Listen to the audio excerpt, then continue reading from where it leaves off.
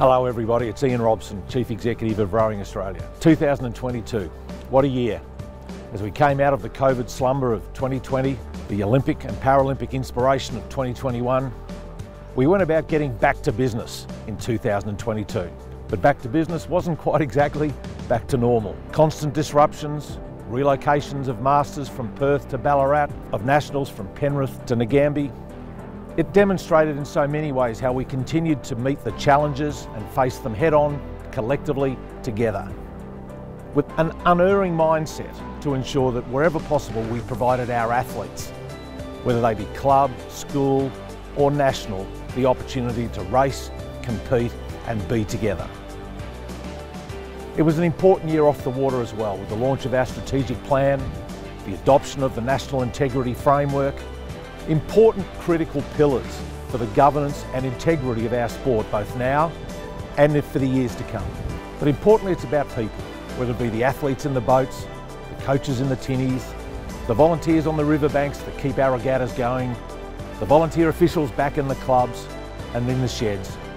We all have an unrelenting commitment and passion for our sport. So many successes in 2022 on the water. A big shout out to all of our state-based partners, particularly at Rowing Victoria, who helped deliver the Nationals and Masters, both relocated at short notice. But the success on the water of our national teams, World Cups, at Henley, and ultimately at the World Championships. And a big shout out to St Cath's in Melbourne. World champion schoolgirl crew. It was fantastic to witness that personally.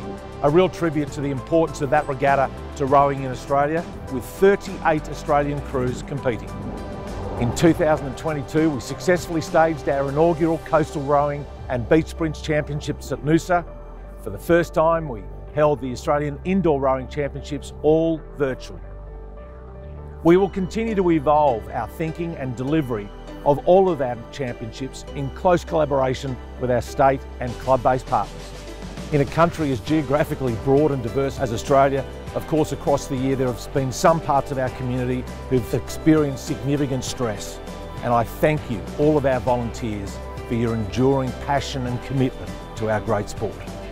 We of course thank and acknowledge the support of our fantastic partners, the AIS, Rowing Australia patron Mrs Gina Reinhardt AO, Hancock Prospecting, Coles, Temper, Bont, 776 BC, Filippi, all great partners of our sport. We thank you for your support in 2022 and into the future.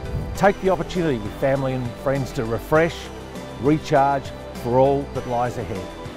Because we know in rowing that one thing is true, that whatever challenges come our way, we are best placed to deal with those by being stronger together.